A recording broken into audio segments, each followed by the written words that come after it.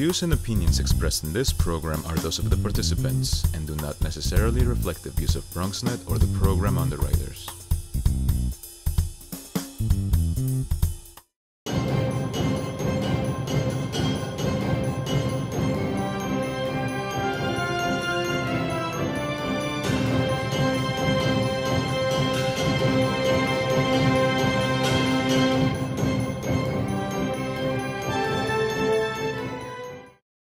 I'm pleased to welcome today's guest, Deanne Criswell, Commissioner of the New York City Emergency Management Department.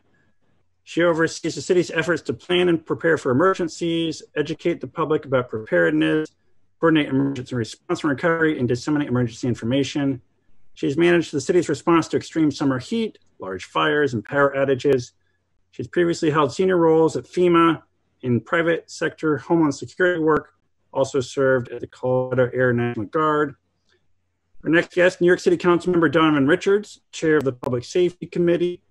He's a lifelong resident of Southeast Queens, the Rockaways, a two-term member of the City Council, and now leading candidate for Queensborough president. He previously chaired the Environmental Protection Committee, playing a role in the response to Superstorm Sandy. And he's now chair of the Public Safety Committee at a time when advocates and activists have made progress in reforming the criminal justice system. Our next guest, FDNY First Deputy Commissioner Laura Kavanaugh. She's the second highest ranking civilian administrator in the fire department, managing day-to-day operations and activities of the FDNY across all offices and bureaus. In various roles at FDNY, she has coordinated with other government agencies, elected officials, and community organizations. She has overseen critical care and needs of families of FDNY members killed in the line of duty, as well as those battling World Trade Center-related illnesses. And she's overseen the implementation of fire and EMS call-taking operations at the city's new state-of-the-art emergency call center in the Bronx. She also played a key role in developing the emergency response to Ebola in the city, and that's provided a starting point for the response to our latest epidemic. Finally, Tiffany Chapman. She's a manager of mitigation at the Port Authority of New York and New Jersey's Office of Emergency Management. A former banking executive, she's also an adjunct professor at MCNY, or Metropolitan College of New York.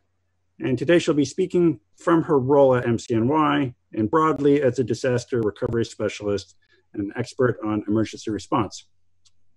But before we begin, a few quick things.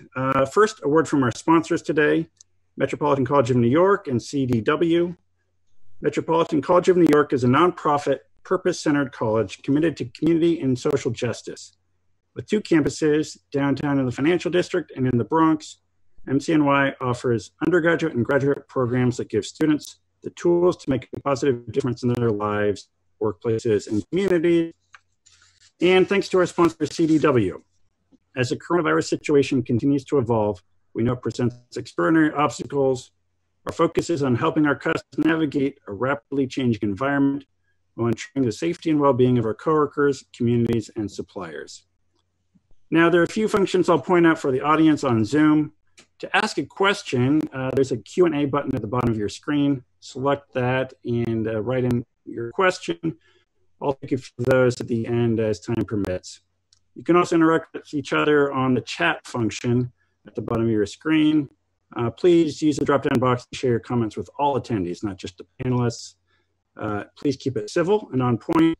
Again, if you want to ask a question, use a Q&A function. That's the best place to process those. You can also change the view settings in the top right-hand corner of your screen.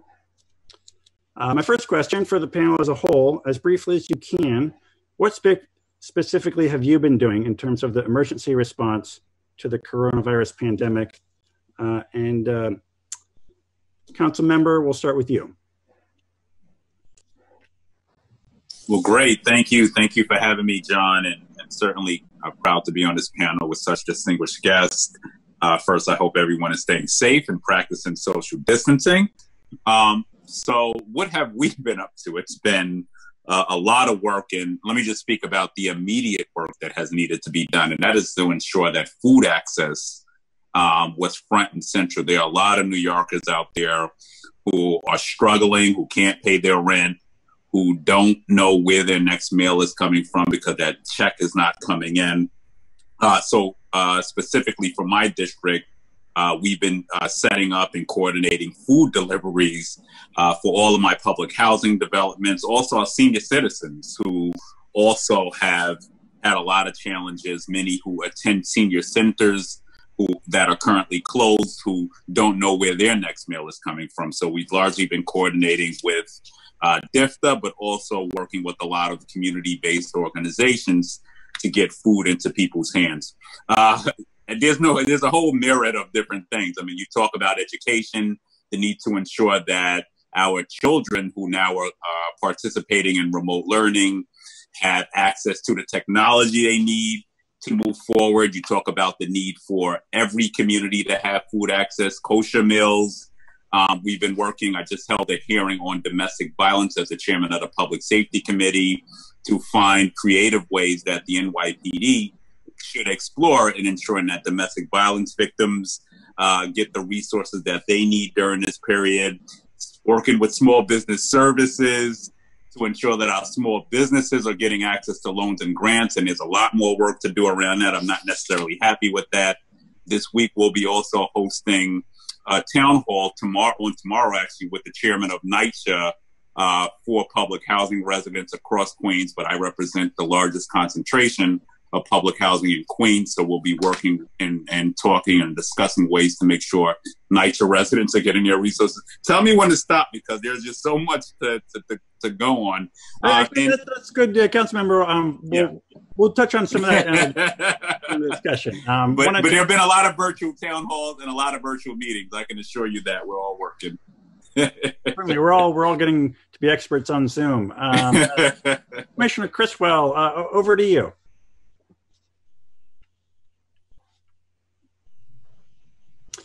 Okay, and we're not actually hearing you, Commissioner. We'll hold off a second. We'll see if we can resolve that, and then I guess over to Laura Kavanaugh, First Deputy Commissioner at the FDNY. Sure. Again, thanks for having us. I think it's important to remember about the New York City Fire Department that we are both a healthcare provider and we are a first responder agency. So in this particular emergency, we, and when I say we, I mean our members, our paramedics, EMTs, firefighters, have been on the front lines. They have been responding to these COVID calls for quite a few months now. They've done an extraordinary job, but they've been incredibly busy and been seeing, a lot of the really, really hard parts of this emergency firsthand. So we've been incredibly busy responding to those calls as well as, planning for right now and for the future as an agency. Sure, certainly. We'll hear more about that. Commissioner Criswell, if you can check on your chat function, I think we sent a phone call in for you. So give that a try. We'll hop over to our fourth panelist, Tiffany Chapman. And you're on mute, Tiffany. Okay. Can you hear me now? Yeah. Okay, sorry about that. Thank you for having MCNY as part of the panel today. We really appreciate it.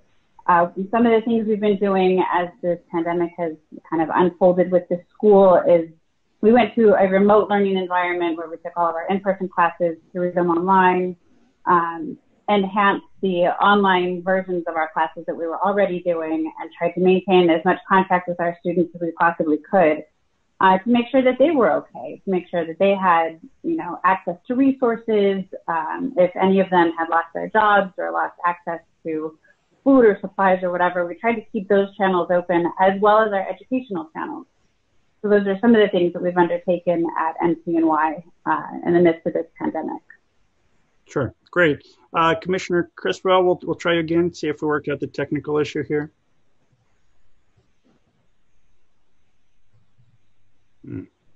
No, not hearing anything.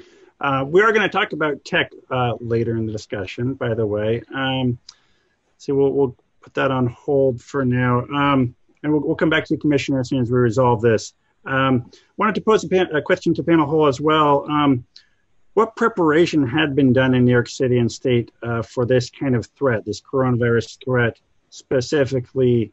How well were we prepared? And Councilmember, let's start with you on that. And you're on mute, Councilmember.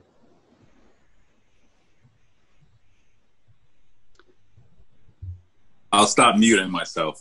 So let me just start with, there are a lot of lessons to be learned here. And I think the first lesson is that in order to address a pandemic of this nature, we have to address the inequalities that certainly continue to exist in communities, Black and brown communities specifically, who have been the hardest hit during this COVID-19 crisis.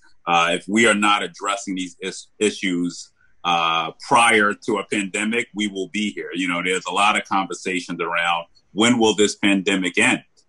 And I'm afraid to say that this pandemic will end no time soon for many of our communities because of the inequities that have existed. Hurricane Sandy certainly gave us a lot of lessons. And those lessons, some I will say for the de Blasio administration, some things have been good. But there's specifically a lot of issues around transparency that I was concerned about when you talk about data and looking at who has been impacted. The administration finally released what and where people were being impacted by COVID were at certainly, and that is critical. Data was something that was missing very early on.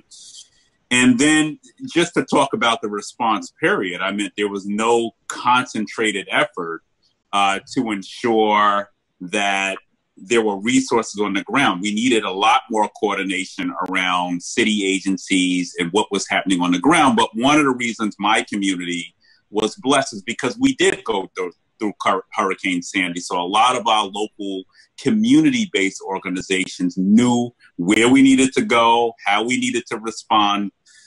So I would say there's a lot of learning lessons that we have to take moving from here. I'm hoping that we strengthen our systems in healthcare, that we look at housing and rental assistance. But these are the things that were impacting many communities prior to COVID-19 hitting. And now the world gets to see, once again, just as Sandy did, that when Black and brown communities get, when America catches a cold, Black and brown communities catch pneumonia, and in this case, COVID-19. So there's a lot of work to be done around inequities. But I will say that the administration has certainly taken some good steps over the course of the last few weeks to fill in a lot of the gaps. Sure. Laura, over to you. Sure. I would echo what the council member said. You know, healthcare delivery is something we're very passionate about. And so we look forward to working with him on that following this emergency or during it, you know, depending on how we look at how long this is going to go on for. In terms of preparation, you know, as you had mentioned in the beginning, the fire department has been at the forefront of some other infectious diseases, most recently Ebola. And so there is a lot of lessons that we learned, a lot of training that we went through that really, you know, prepared us well to confront Ebola and prepared us well to confront this. And I think those lessons are around, you know, training, equipment.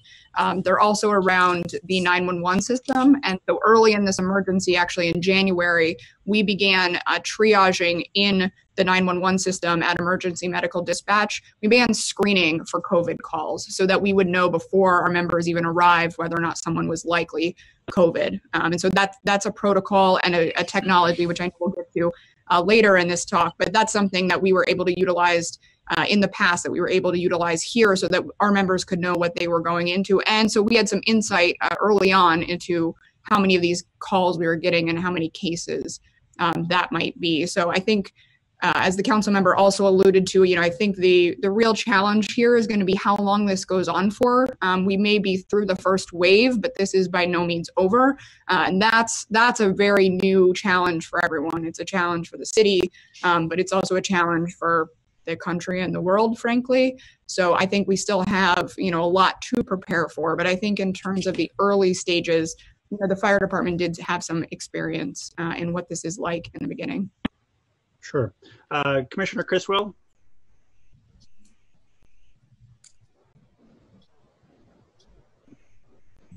Can you hear me?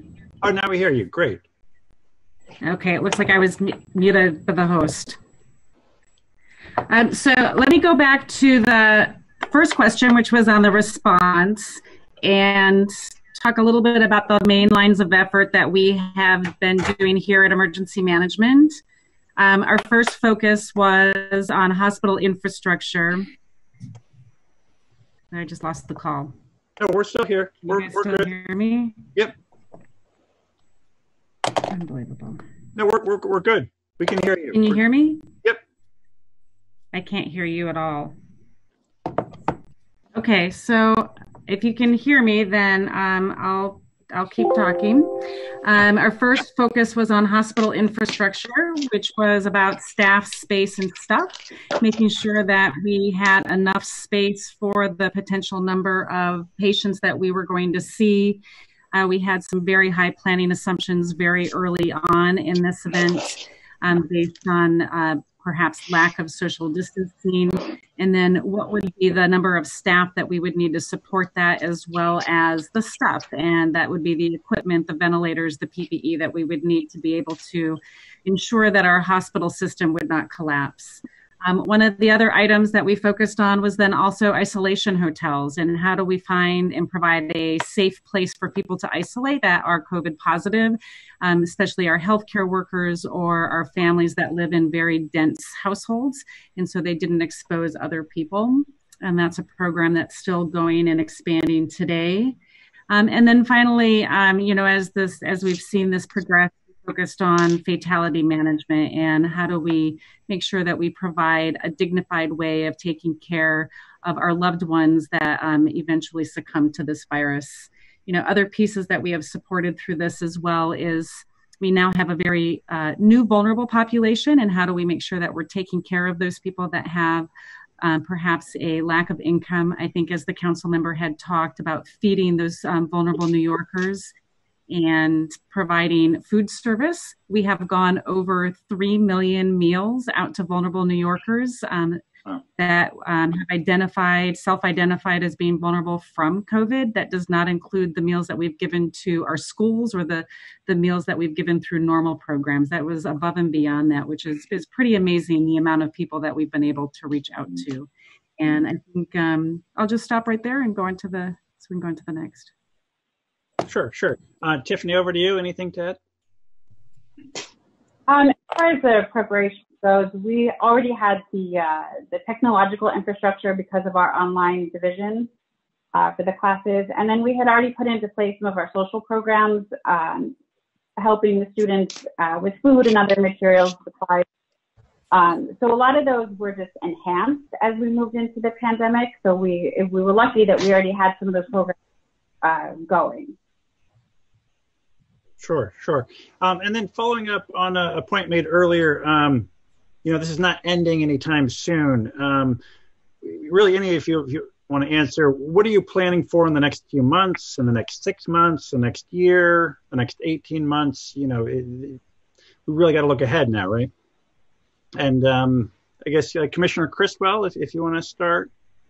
Yeah, that would be great. I think one of the things that we're really focused on right now is this transition from response into a recovery operation, and what does recovery look like at many different levels.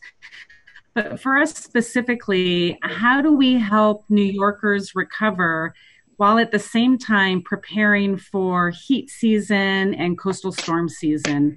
And what types of changes do we need to make to our existing plans to adapt them in this new environment of social distancing, and the COVID-19 realities? And so we're doing a lot of what we're calling cascading impact planning and looking at all of our existing work that we've done and what do we need to adapt and adjust, and how are we going to be able to better prepare New Yorkers while they're recovering from this, and then as well as getting ready for the next potential event.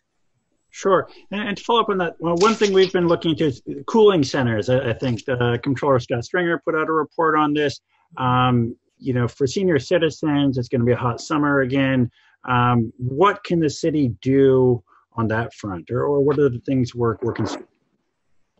So we're looking at a number of different things that we can do to prepare New Yorkers for the heat season. We're looking at how do we modify our existing cooling center strategy, but also how do we use non-traditional cooling possibilities, right? Can we do non-congregate cooling capability, maybe through our isolation hotels, maybe through other means? How do we provide or increase in-home cooling for those that are vulnerable? You know, what we know right now is those that are the most vulnerable to heat are also those that are the most vulnerable to COVID. And so trying to protect that population as much as we can. And if we're still in an environment where the decline hasn't started to happen and we still have this New York pause or very strict social distancing, we're going to have to come up with other ways to provide relief to those that are the most vulnerable. Sure. Council member, anything to add? Yeah, I would just say, I mean, Sandy certainly taught us a lot of lessons. I like the idea of, because it's going to be very complicated to do cooling centers, right? When you think about public housing residents who may be stuck in their developments, there's no way in their centers may provide limitations on how to social distance because the centers may be too small. The strategy really has to move towards an in-house cooling strategy, right? I mean, how do we purchase air conditions for the most vulnerable? And I think the city's budget will certainly be a measure of what are we looking to prioritize in this budget. So I think we have to look out for our most vulnerable, but certainly it's going to have to move to an in-house strategy. Laura, anything? I guess going back to the question, sort of, 3 months, 6 months, a year ahead, what are you looking at?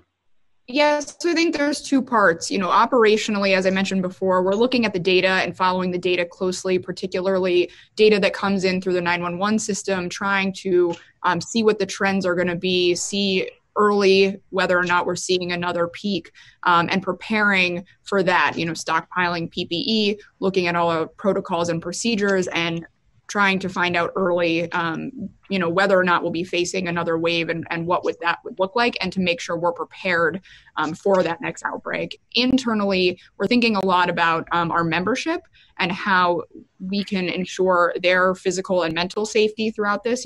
They've seen a lot of death, frankly, and that takes a real toll. They work incredibly long hours through the peak of this. And so we need to make sure that we're taking care of them and their families at the same time that we're ramping up operations and preparing for a wave or many waves, and with some uncertainty on how long this will go on for. So we have two parallel tracks, both operationally and internally, where we're looking at both our operations and our membership and making sure we're prepared for every eventuality in this emergency. Mm-hmm. And we've touched on this already in the discussion, but looking at past emergencies, past disasters in New York, what's really applicable across all of them? How much of it do you just kind of have to toss out the window and start from scratch? This is a very different kind of emergency than some of the others. But, I think, Councilmember, you mentioned Superstorm Sandy, obviously 9/11, other kinds of emergencies. Again, what are some of the specific things that apply? First Deputy Commissioner, you talked about Ebola. What are some specific things that apply that we learned that we're doing well, and what are we kind of having to figure out on the fly here? And I guess Commissioner Criswell, if we could start with you. Well, I think that as we've seen this virus evolve, we've learned a lot along the way, and we've been able to adapt our response as we have learned more each and every day with this virus. And, I talked about the planning and what we're going to be able to do or have to do in order to prepare for the next natural hazard that might come up, but we're also preparing for what we might see as a next wave of the pandemic and adapting and implying all of the different lessons learned throughout this process. And when we're looking at the cascading impacts piece of it, then I think that a lot of our plans are good, and what we have in place is where we need to start. It's a matter of how do we do it in a new environment now, and how do we do it with this new normal of trying to keep our most vulnerable population safe through social distancing, through the use of proper PPE, Maybe our triggers have to be a little bit sooner to make decisions because it's going to take us longer to do the preparatory work, say an evacuation. Maybe we have to do that sooner. So those are all the different pieces that we're looking at right now so we can be better prepared to do this in this different environment. Sure. Tiffany, over to you. So we're looking down the road at, throwing all of our classes online and then looking at how our curriculum changes.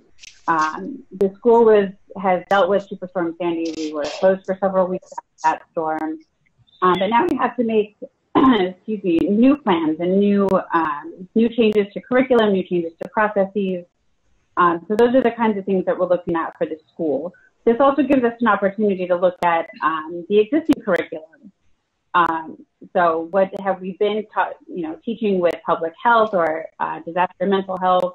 And now how does the current situation change all of that? And how is it all evolving in real time? And it really gives our students a great opportunity to see all of those different things working together. Sure. And then First Deputy Commissioner, you mentioned the preparation for Ebola in New York and how that paved the way for some of the response here. If you could elaborate on that, I didn't know so much about that. Sure. I think I would say that, adaptability is the key word here. And most of our operational foundation is on that basis that we can never plan exactly for how an emergency will unfold, but a lot of the training that we do can be applicable to a new type of emergency. And so, Ebola is one example where we had hazmat training that had originally been put together for a nuclear attack that was able to be adapted to a biological event. And so that, that training in terms of decon procedures, in terms of PPE procedures that we put together for Ebola, that itself was adapted. And then that was adapted again for COVID. So I think that's, essential to an emergency like this one where there is a lot of uncertainty and we're not sure how long this will go on for, is a lot of training and mental performance and making sure that the equipment and training that you do can be adapted to however the emergency unfolds. Sure. Sure. Council member? Yeah, and I would just add that, moving forward, I think food security certainly is something we're going to continue to watch very closely. I think self-isolation strategies. I mean, a lot of people talk about self-isolating in a period, especially for residents who don't have that luxury, right? So I think a lot of strategies, in particular around the hotels, and I know I've worked with a lot of the advocates and been one who said we need to open up 30,000 rooms at least to make sure that people can self-isolate, that we look at our homeless shelters. Internet access is another big one. I think we are all moving towards, as we're on a Zoom call today, we have to figure out creative ways moving into the future to make sure every New York City resident, especially low-income New Yorkers, have access to the internet, but also that we're training them on new ways of using Zoom and other virtual platforms as well. PPE, CBOs playing a much larger role, I think, is something that is critical.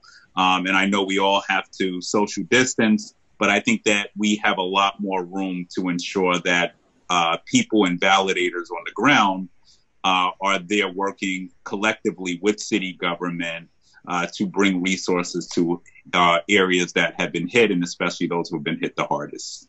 Sure. And then, Council Member, I know you've done a lot of work on resiliency, again, post-Sandy and in your neighborhood. Some commentators have suggested that this epidemic, this crisis, is a dress rehearsal for climate change. What's your thoughts on that take? Well, I mean, we didn't have a dress rehearsal during Hurricane Sandy. I mean, so it's so in terms of climate change, I don't think anything is that sporadically different here, except that we've lost thousands of people in our communities. I'm mourning people. I just lost another good friend yesterday to COVID-19. So there drastically are correlations, and the correlation is that you have to address the systematic inequities to address a pandemic, to address the inequalities that many communities face. So whether that's phasing out the dirtiest oils that we use, whether that's moving to a renewable future, whether it's making sure that more food access is in place, making sure that everybody has internet access, making sure your healthcare system is actually one functioning for everyone in a healthcare system that is invested in heavily in every community. I mean, there's no difference in what we're dealing with now than what we incurred during Sandy, except the amount of deaths that we certainly have seen. So very unfortunate, but a lot more work to be done. Sure.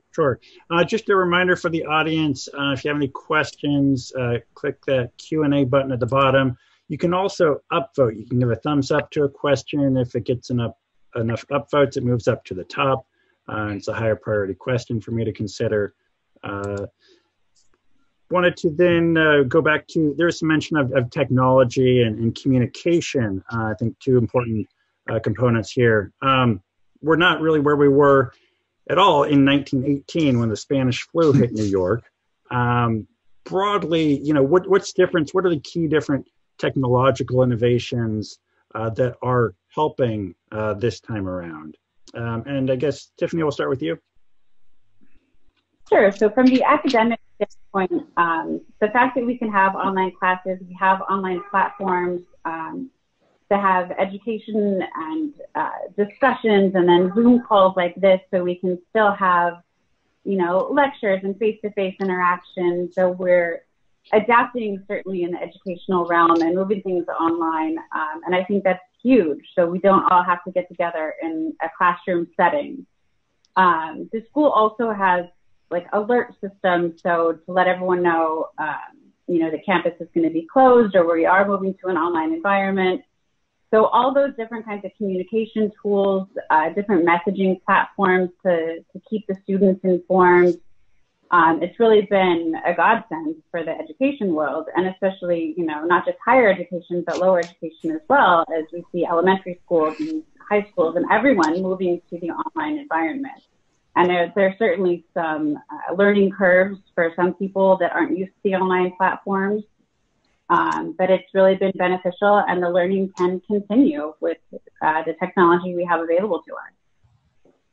Sure. Commissioner Criswell?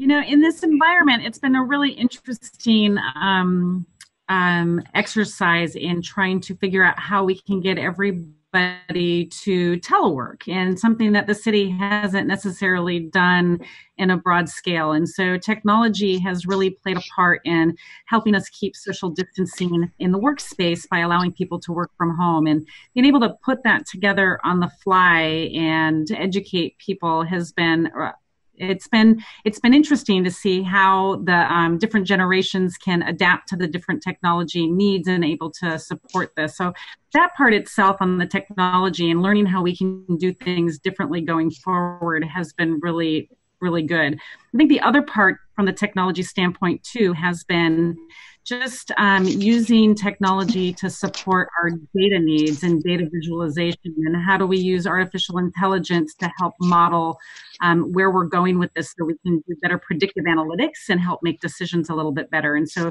bringing in the data and the analytics to help us make decisions has been a valuable part of this as well. Sure. And actually I wanted to ask First Deputy Commissioner a variation on this question. I ran across this piece from Fast Company just last month, how the telephone failed its big test during 1918 Spanish flu pandemic. So apparently at the time, everyone thought the phone was going to be the answer to the social distancing of the time. But in fact, as the story says, telephone operators were just as vulnerable to the Spanish flu as anyone else, even more so. They were sitting at switchboards in tight quarters. As their ranks were depleted by illness, at the same time, the flu was increasing call volume. I guess what's kind of the modern analogy? Is there a risk, even if you have the technology in place, the people operating the technology, some number of them are getting ill and have to be out of work? Yeah, so I think the fire department has, a lot of really good experience in technology and utilizing it, both as Commissioner Criswell said, to make decisions and to understand where all the pieces of our operation are at any given moment. But we also have a lot of experience, being on the front lines, having to do the work in person, and there is no technology that can replace an EMT, a paramedic, or a firefighter doing that job. And so we're sort of an interesting hybrid. At the 911 center, technology is essential. We, as you know, had incredibly high call volume, and we have something called computerized triage, and that helps us assess through using a computer and data to understand how sick are people, what category do they fall in, and that helps us, our operators, not only make decisions about what resources can be assigned, but it also helps us make decisions at an executive level about what we're seeing in terms of how this disease is progressing, how many people are sick with it, and we can share that information with OEM and others. So, on one hand, technology is essential to us and how we plan, how we make decisions. It certainly underlies the 911 system and is essential to running that operation. But we also know how, that there is no technology that replaces certain jobs. And certainly, the main work that we do here is one of those examples. Sure. And there's just something that crossed our radar in the last 24 hours, line of duty benefits. Typically, traditional law enforcement or fire positions, if you're killed in the line of duty, you get some kind of public benefit from that. This time around, it seems like, how do you actually even tell if someone got sick when they were on the job? And there might be an argument to be made that this kind of benefit should be extended to, say, MTA workers, people that have to keep working. They're on the so-called front lines. Any thoughts about how we address that issue going forward? Sure. So I think this is an incredibly important issue. I think you might have seen in the past few days, our commissioner has spoken out about the importance of ensuring that our members and their families get the benefits that they really need and that they deserve from doing this frontline work, from having to show up every day when everybody else is, for the most part, at home. So, what does it take? It does take cooperation from our state and federal partners. That is not a decision that the fire department can make, unfortunately. We did meet with Councilmember Borelli on Friday, who does have some legislation on this end, but that would change the way benefits are given by the state. And that would be the most essential piece of ensuring that EMTs, paramedics, and firefighters were to receive those benefits. Anyone else on that? Yeah, and I would just agree. I mean, I think this is a question as Washington also looks at another stimulus package. These are all things that I think can be addressed. Similar to 9/11, right? It's taken a long time to address that fight, even through 9/11. So this is a question of budget priorities, and do we value the essential workers who really are putting their lives on the front lines every day for every New Yorker and certainly other states around the country. And then, Councilmember, I think you mentioned earlier the risk of budget cuts. What with the economic slowdown, the lack of federal aid for states and municipalities, at least so far. Is there really a risk that there wouldn't be enough resources for emergency response in New York City, in New York State, or is that an area where politically and financially there's going to be the money? Everyone's going to get behind this and provide what's needed. What are your thoughts on that front? So let me just start with, we are facing billions of dollars worth of cuts right here in New York City. And I'm certainly supporting both the governor and the mayor in their call for Washington to get it right for New York City. I mean, you're talking about jumpstarting an economy. You're talking about valuing essential workers, and we need that money. I'm very happy to work very closely with Congressman Gregory Meeks. I'm missing a conference call today, partly because we're doing this today. We do conference calls every day. But the congressional delegation certainly is putting together and working very hard to push a package for our entire state. And we're going to continue to work very closely with them in whatever ways we can to ensure that they have the support they need to bring this next stimulus package or CARES Act into play here. But state and local governments absolutely need resources from the federal government. We can't get out of this hole without them. And we can see much more substantial cuts if we don't get that support from Washington, D.C. And then, Councilmember, I'll ask you another quick question from the audience. Does the council plan on introducing any health and safety related legislation for workplaces? Well, there was a package introduced last week for essential workers for them to certainly get much more resources during this time of the pandemic. So we're looking at that bill very closely. I believe Carlina Rivera has introduced that bill, and she has a few other bills that she's looking at. I'm in my role as chairman of public safety in the NYPD, we'll be certainly looking at resources and how we're stockpiling PPE as we move forward. But absolutely, the council is looking at ways, and I'm also looking just from a small business perspective as well, on how are resources being delved out across the city. I think last I read Friday, 9% of all loans and grants went to Queens. Nearly 56% of those resources went to Manhattan. So we want a recovery that benefits not just Manhattan, but the outer boroughs as well.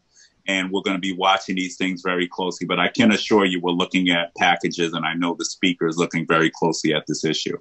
Sure.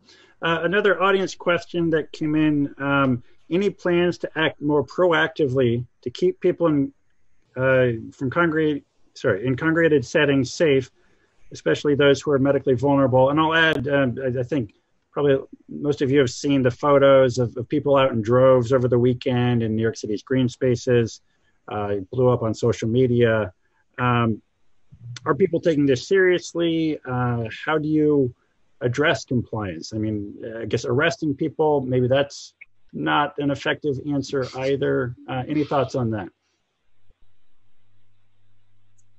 Oh, okay. I guess I could answer that. I was talking about that a little earlier on the Brian Lira show, and the question is, can you arrest your way out of a pandemic? And when you look at the inequities around the criminalization of communities of color, the lack of resources, I don't see how that works. So we really do need to look at community-based solutions, and that means working with crisis management organizations, working with validators, local clergy members, in local communities to address these issues on the front line. People in the communities actually know and respect, and not saying that they don't respect the police department, but when you come in with a law enforcement heavy solution, that is not the answer. First of all, even if you wanted to send people to Rikers Island right now, people on Rikers Island got COVID. Our corrections officers have COVID.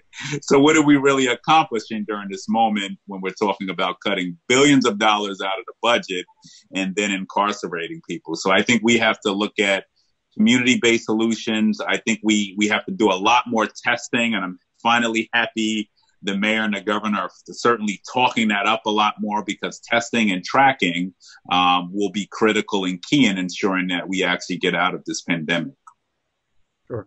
Any additional thoughts on compliance from any of the other panelists, whether it's social distancing or other aspects of compliance in an emergency response? I think I'd agree with the council member that testing is essential, and we're really happy to see that as well. And that, we also believe that public education is essential here, because, we have to remember this is an essentially human emergency, right? People are losing friends and family and coworkers in many cases. And so, that's what we ask people to remember, is that if they're going out and they're not socially distancing or they're not wearing a mask, it's our members that they're putting at risk, and their friends and family that they're putting at risk, because our people have to come to work, and they especially have to come to work if there's another resurgence of this. And so I think that messaging is the most effective way to get people to stay home, is to remember the human aspect of this, that there really are lives on the line, and there are a lot of people, including the FDNY members, who can't stay home, that don't have that choice. Sure. A couple other questions from the audience. Two questions about isolation hotels. For Commissioner Criswell, I know there are a number of unfortunate deaths in the OEM isolation hotels a few weeks ago. Can you speak more to how OEM is improving hotel operations to make sure that people who go there to isolate get the appropriate care and monitoring they need? Yes, definitely. So to start out, the isolation hotels that we had in place, or we have in place, are designed to support people that are not symptomatic and not sick, but had tested positive for COVID, and put them in a place that they can keep their family safe or their coworkers safe while they go through their 14-day period. But what we have found with this virus is that people can get worse really fast. And so the things that we have done to make sure that we are improving the level of care that is being provided there is, one is patients are being discharged from hospitals. We have a stricter screening to make sure that they're actually ready to go into this type of a setting versus staying in the hospital. But we've also brought on some additional medical resources in the different hotels so we can have a greater presence and a greater ability to check on the people that are in the hotels. I think the thing that's really important to remember, though, is that we're not setting up clinics in these hotels or hospital-like settings. They're still designed to be there to support individuals that just can't be home and are not sick enough to be in the hospital. But again, as we've seen with this virus can suddenly change on somebody overnight. And those are the things that we need to make sure that we have the right resources in place to support them. Sure. Another audience question here. How is the supply chain for PPE? Someone writes, my firm has supplied 3M N95 respirator masks for a number of organizations. But I guess the broad question, the PPE supply chain, any information on that?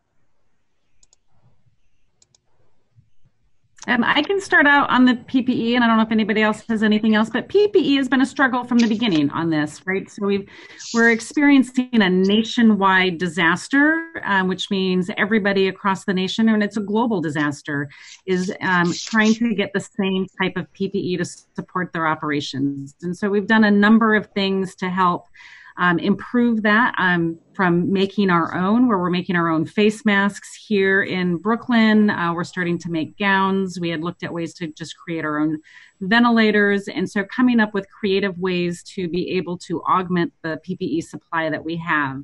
I know that there's been a number of people that have offered and say that they have PPE, and there's a website that they can go to. I believe off the top of my head, it's www.nyc.gov/COVID suppliers. And if you want to be able to provide PPE, we're still looking for PPE, you can go through that website. And I'll add, we're starting to see a lot more PPE make its way into local communities as well. I think starting just this past weekend, that the New York City Parks Department was also doing PPE giveaways. I am in constant contact with a lot of my local hospitals and clinics, and they're starting to see much more sufficient amounts of PPE making their way in. But really, we're going to have to turn to ensuring that our most vulnerable communities really are getting the PPE into their hands. So, I know the governor has announced PPE going directly into NYCHA residents' hands, and we're going to have to make sure that the most vulnerable and hardest hit areas have a sufficient amount of it as we move forward. Okay, another audience question. This is for First Deputy Commissioner Kavanaugh. You mentioned adapting the department for the future. The FDNY responds to far more medical calls and fires. You'll have to confirm if that's the case. Yet its resources are geared toward firefighting. How are you considering reshaping the department to better organize for medical response in the future? This is a tremendous opportunity to improve the service delivery. So I think, as I mentioned on the front end of this call, the fire department, the FDNY, is really an all hazards emergency agency. And so we do a tremendous amount of medical work in addition to fire suppression and a dozen other things. And so, that's already something we do in any emergency. We think about how do we take all of our resources and allocate them towards the emergency at hand. And that is just as true about medical emergencies as anything else. We have firefighters that are trained with CFR, which is a basic emergency medical certification. So we utilize all of our resources in any emergency, including a medical one. And that's really what we're set up to do and what our training is about. Sure. And there have been a few questions from the audience about just the prospect of reopening, whether we should, what that's going to look like. One question, I know mid-May, some places in New York might reopen. Do you think this will spike more positive tests of coronavirus, or do you think it would be best to still be paused? Any quick take on that?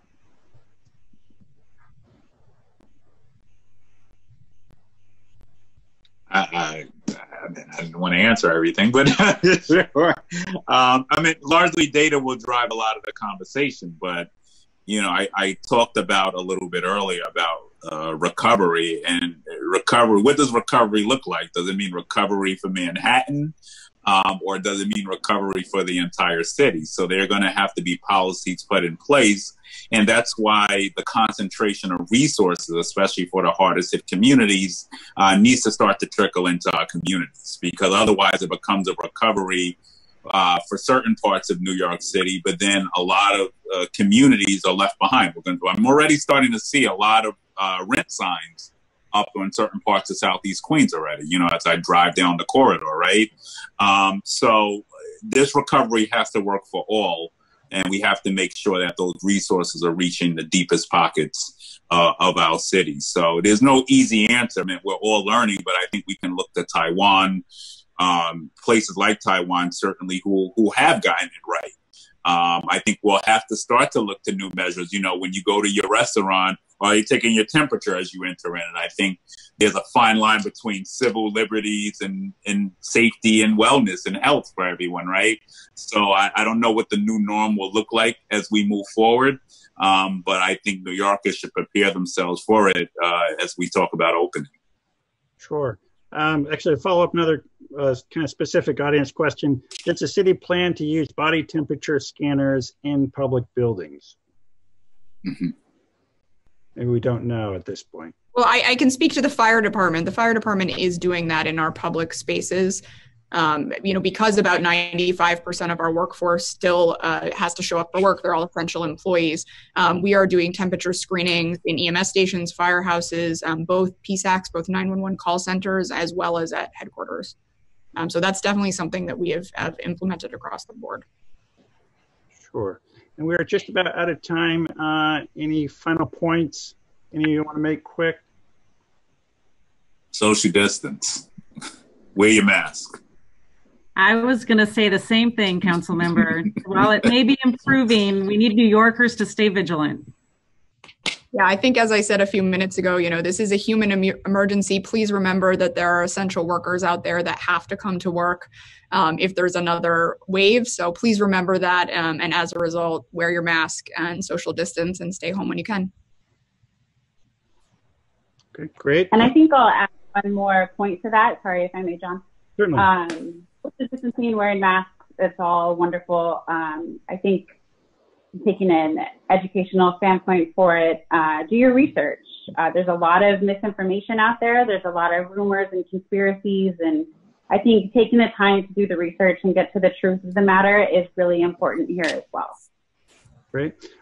We are out of time. Thanks again to our sponsors, CDW and MCNY. Metropolitan College of New York is a nonprofit, purpose-centered college committed to community and social justice. With 2 campuses downtown in the financial district and in the Bronx, MCNY offers undergraduate and graduate programs that give students the tools to make a positive difference in their lives, workplaces, and communities. Final note, we will be holding additional discussions in our series each week. Next week is a discussion on the impact on vulnerable populations. That'll be Tuesday, May 12th. We have the city's health commissioner, Dr. Oxiris Barbeau, the city's Department for the Aging Commissioner, Lorraine Cortez Vasquez, and New York City Council member Francisco Moya. Plus, looking ahead to June 2nd, we just locked in some really stellar panelists on mental health. We'll have Anne Marie Sullivan, Commissioner of the State Office of Mental Health, Susan Herman, Director of Thrive NYC, and New York City Council member Diana Ayala, Chair of the Committee on Mental Health, Disabilities, and Addiction. Thank you again to our audience for tuning in, and thanks, of course, to all of our panelists. Thank you. Thank you. Stay safe.